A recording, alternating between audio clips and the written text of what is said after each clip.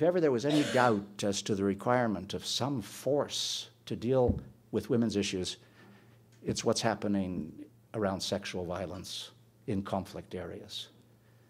And in the Democratic Republic of the Congo, and in countries like Zimbabwe, and in the election violence in Kenya, and in the terror in Darfur, and in the fratricidal moments in northern Uganda, what's happening to women, the raping of women, the conversion of rape as a weapon of war into a strategy of war in order to demean, humiliate, subordinate entire communities and societies.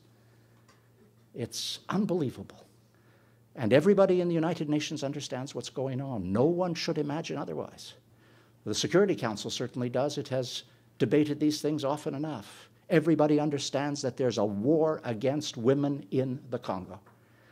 And everybody understands that Mugabe has unleashed his thugs in a pattern of rape and sexual violence visited on the political opposition that knows no precedent. And it's debated, and it's talked about, and we have the largest peacekeeping force in the United Nations, 17,000 strong, MONUC in the Democratic Republic of the Congo. We have absolute mandates in Security Council resolutions requiring the peacekeeping forces to protect the women. We have a resolution 1820, I guess it's back in June or July of this year, which was introduced, interestingly enough, by the then Secretary of State for the United States, asking that the violence come to an end, elevating sexual violence to a level of a threat to international peace and security, and we're simply not making sufficient progress.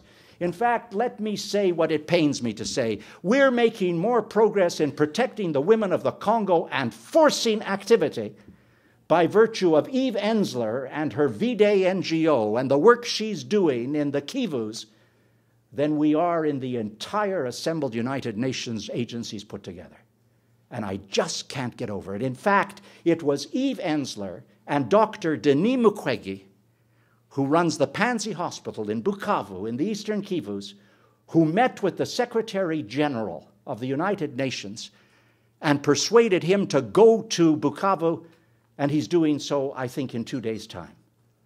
And I want to tell you that it should take an NGO to affect these things, rather than for the United Nations to affect these things. Taken as a corporate body is absolutely beyond me. And we have Marianne Moman here from Human Rights Watch. And Human Rights Watch and so many of the others have been chronicling the pattern of violence for so long. I mean, it is terribly important that the work they do be recognized.